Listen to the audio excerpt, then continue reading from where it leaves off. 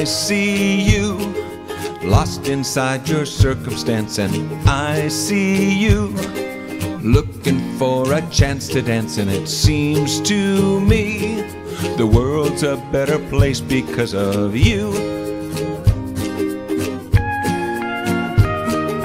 You were made to shine just like the stars above, and I know you are made for love and to be loved, and it seems to me the world's a better place because of you. Oh, why do we see one another and compare our lives together, thinking that the greener grass is anywhere but here?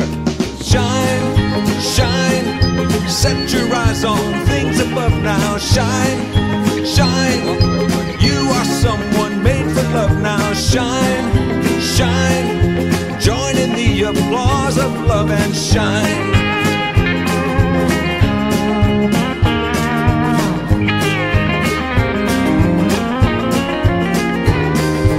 Ain't it grand? Life is so worth celebrating.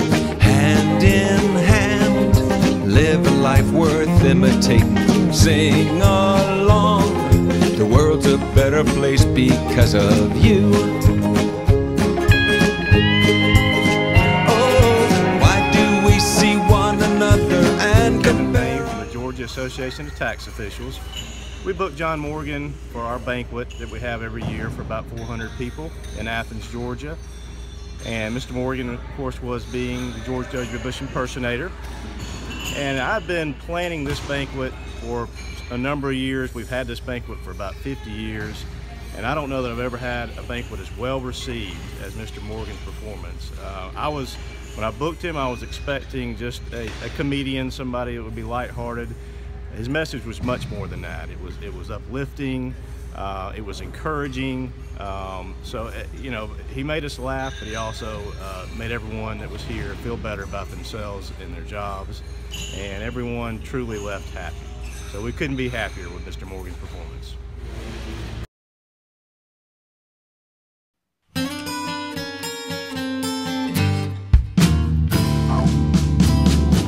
Well, I'm the free world leader. Freedom's rolling out to you. Oh, let's roll. Well, I'm the good news instigator, compassionate conversator. This freedom is rocking and rolling on out to you. White and blue. Welcome to the John Morgan Show. Humor, passion, lots of passion, and perspective. From me, your host, John Morgan. This is so much fun. It's probably not even legal. I'm telling you, I am having the time of my life. I feel like I'm doing what I was born to do. I think I know what Rush Limbaugh feels like. Remember, he says, doing my show with half of my brain tied behind my back, just to make it fair. No small ego on that one. No self-confidence there. I'm not at that level, folks, not at all. But I love what I do. Good to see you, Rich Smith.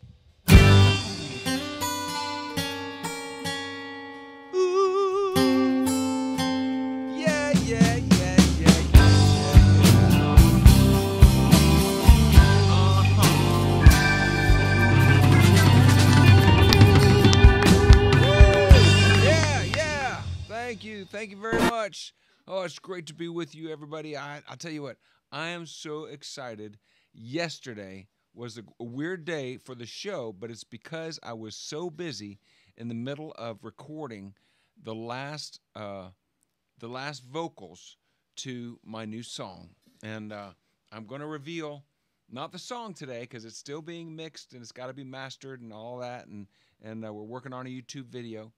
But I'm going to reveal the name of it today in today's show. And I mean, it's just, you're like, it's a song, whatever. But you know what I thought I would do to start off today's show? Just before the show started, I got an idea for a song. It just popped into my head. And I thought, well, rather than just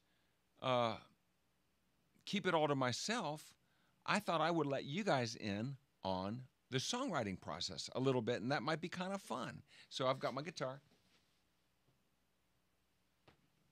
one of my many guitars.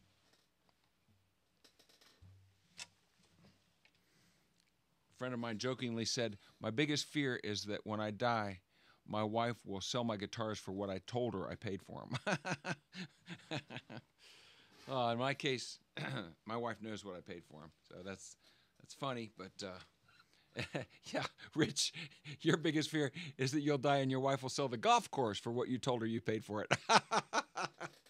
Now that right there, folks, that was funny. I don't care who you are. So I was thinking about how much I love James Taylor. In my life, I'm going to Carolina. Can't you see the sunshine? Can't you just feel the moonshine? And it ain't it just like a friend of mine to hit me from behind?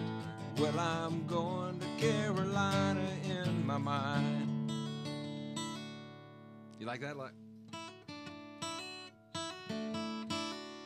Those are those hammer-ons and pulls off.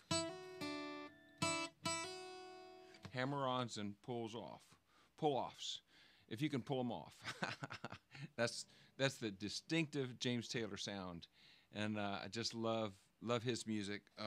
Love James Taylor, and so I was thinking about how in my life I've got this internal drive to do what the Bush family motto says, and that is to do the right thing. I want to do the right thing.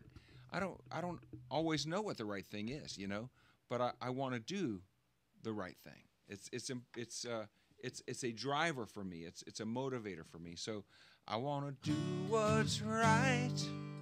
Don't want to do what's wrong. I want to live the light.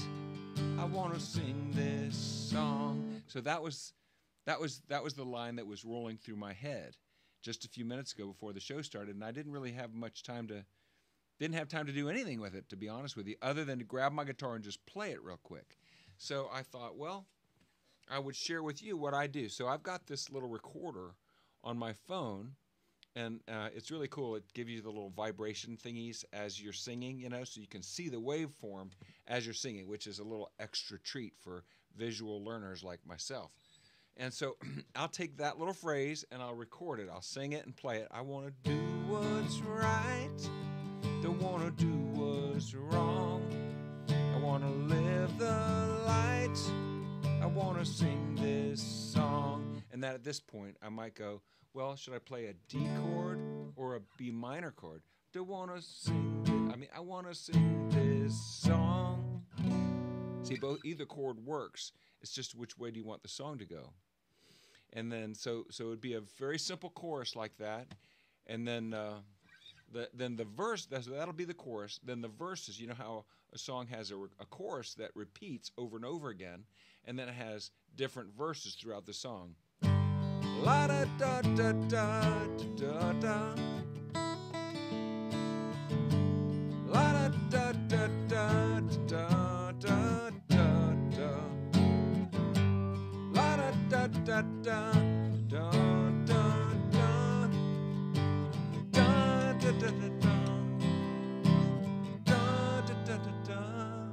See, that just popped into my head, so I just played what came to me. And it might be, and I'll just delete it, or it might be something cool, and I'll hang on to it. So,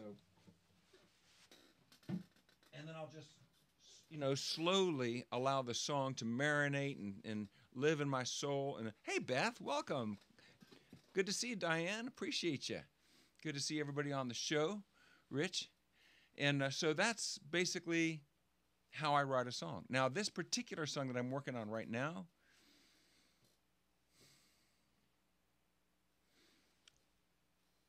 it was dropped into my heart like a flash drive. Okay, I say I wrote it in 5 minutes. I actually wrote it instantaneously because it was there. It was just dropped in, and it took 5 minutes to write it down. But all the content was just like instantly in my spirit. And so I want to say it's a gift from God. I hope it was a gift from God.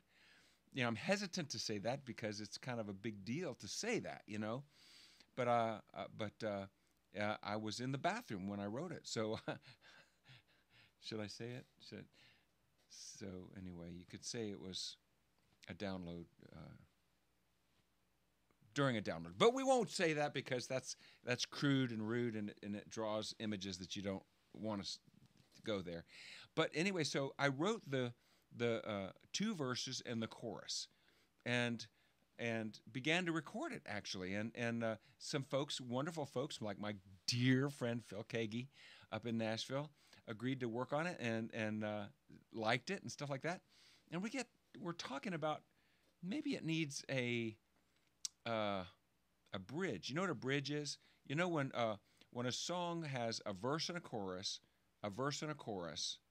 and then there's a whole different part. That's called the bridge, okay? And it bridges usually, oftentimes a bridge is a prelude to an instrumental part where the guitars rock and roll, you know. And such is the case with my song. But I didn't have a bridge. But it's as the story would have it, I was in that same bathroom, and boom, just like that, the bridge fell on me. It was a bridge over troubled waters. And so I wrote it down, and it's in the song, and it's all recorded. All the parts are there. So now it just has to be blended together and mixed and mastered, and I'll be able to share it with you. And you know, I'm excited about it. I don't want to presume that anybody else will get excited about it, but I think so. It's a song that is it's got a lot of potential, I believe. It's got a really great hook that is singable, and hopefully it'll get people singing it. And if people do sing it, I think it can actually make a difference in our world. And that's what I'm hoping for, that's what I'm believing for, and that's what I'm praying for. So, my friend and I were talking today about evil. We were talking about evil, and we were talking about how we can easily let things fly out of our mouths because maybe we watch The Office and it's funny and that's what she said and all this, and things that are really not real appropriate, you know. And this was in a church setting that this particular inappropriate thing was said, and so, you know, and the millennial who said it just looked, you know, and said, "What? That's the way everybody talks now," you know. And so we had this conversation, my friend and I, who's a pastor. Well, it was I don't want to say who it was because I don't want to get the person in trouble who said it.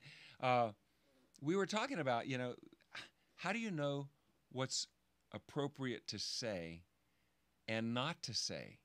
How do you know, your season, your seasoning, the seasoning on your speech? How do you know what's right and what's wrong?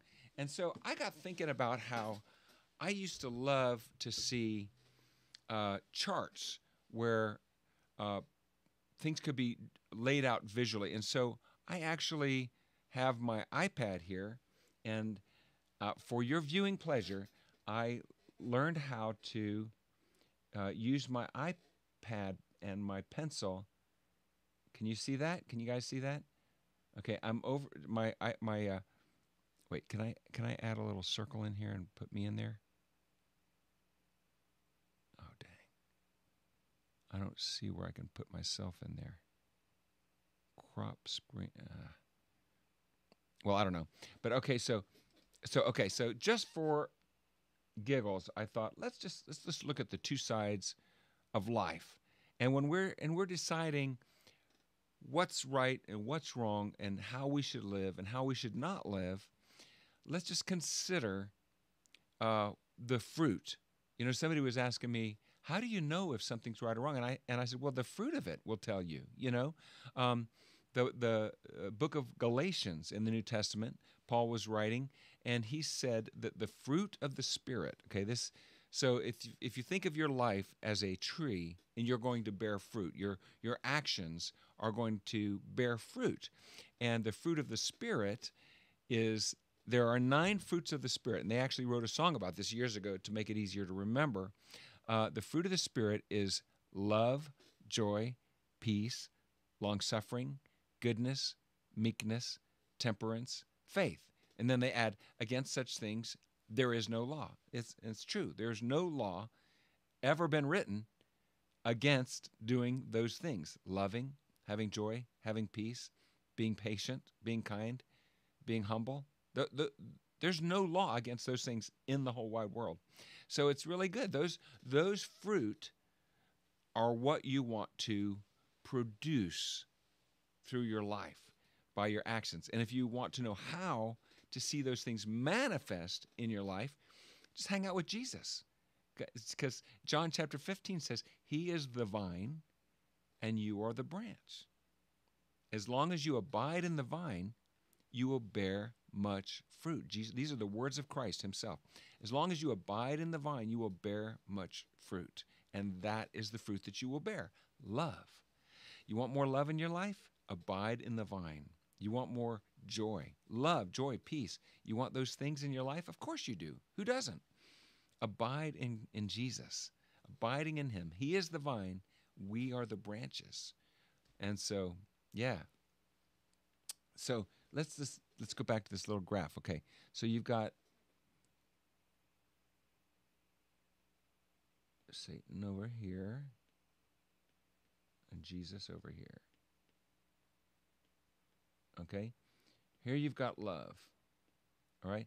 Over here, now you can have love over here, but it's love of evil. Okay? It's love of idolatry, and it's love of things that are ungodly. Okay? That's loving the wrong thing. That's the wrong kind of love. Over here, it's hate. Okay? The opposite of love. Who inspires you to hate your brothers and sisters? Who inspires you to hate people that wrong you rather than forgive them? So Jesus, his big deal, big is forgiveness. He said to the soldier that was nailing his hands to the cross, he said, Father, forgive him. He actually said, forgive them, for they don't know what they're doing. Okay? And over here, we're tempted to unforgive, to never forgive. Don't ever forgive them. Diamond and silk are coming up. All right, so you got forgiveness on one side, you got unforgiveness over here. And, you know, my friend and I were talking about how the devil plays both sides of the coin. He will tempt you, okay? He'll tempt you to sexual sin, tempt you to idolatry, tempt you to all manner of things that are wrong. Jesus does not tempt you. Jesus gives you, and it's one of the fruits of the Spirit: self-control. Yeah, give me some of that, okay? And over here, the devil, I love how he plays both, I actually hate it, how he plays both sides of the coin. He'll tempt you, and then after you sin, he'll come right behind the sin and condemn you. You piece of dirt. I can't believe you did that. You're no good. God wouldn't have you. He wouldn't touch you at the 10-foot pole. But no. Jesus, again, every time we sin, he's ready to forgive. Okay? You know why? You know why the devil does these things? Because his number one goal is to stop you from getting saved. Okay? He wants to keep you from God. Because ultimately, he wants you in the kingdom of darkness, okay, forever and ever. And Jesus wants to give you, hallelujah, eternal life. Hallelujah. And so he'll tempt you to get you to sin, to keep you away from God. And then on the other hand, he'll condemn you and tell you God wouldn't want you, okay? Nothing could be further from the truth. God wants you. He loves you. He's not mad at you.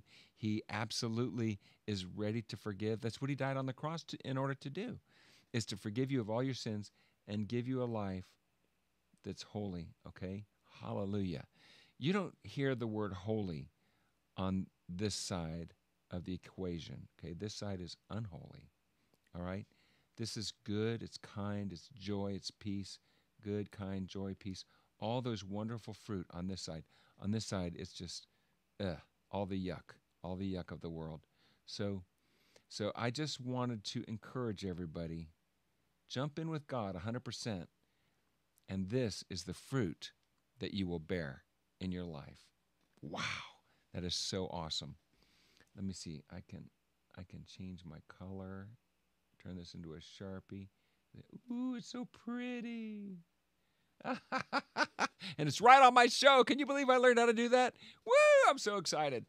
So anyway, hi, Dee. Welcome. Carol, good to see you. Oh, you love my artwork. Trust me. You know, I need to work on my artwork because if I'm going to be a George W. Bush impersonator, I need to be an artiste. Well, let's just give that a shot. Let's see. All right, let's see. Brand new sheet of paper. All right, let's see. All right. Uh-oh. Wait, first I got to pick the pen. Okay. There we go. I'm drawing you, Dee.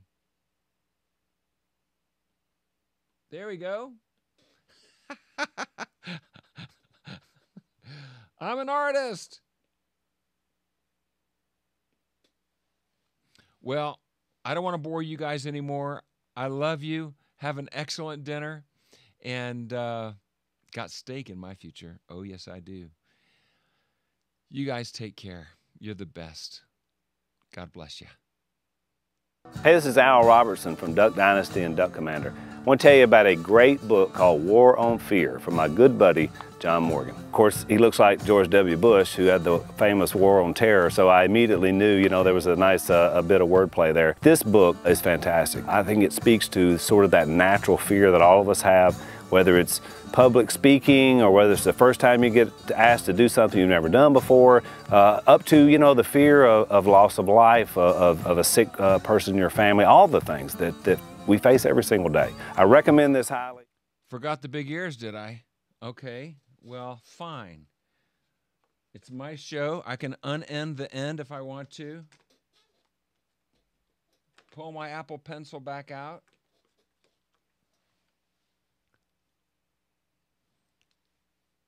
And add, wait a minute, hang on a second.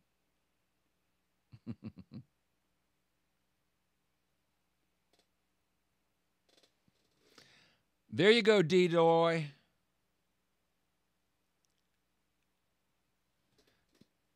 God bless everybody. Have a great night. Hey, this is Al Robertson.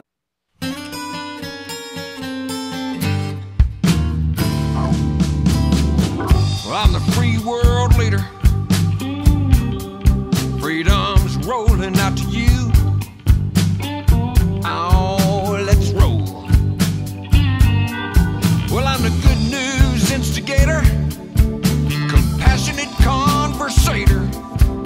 This freedom is rocking and rolling on out to you. White and blue. Thank you so much for tuning into the John Morgan Show. Rich, I'm not going to go back again and draw a red hat. You did need some sunscreen on those ears, didn't you?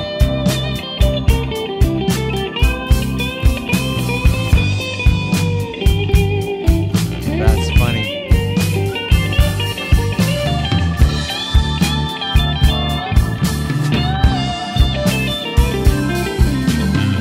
God bless everybody.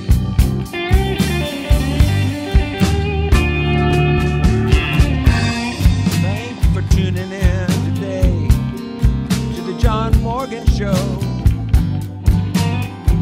I hope I can inspire everybody just a little bit.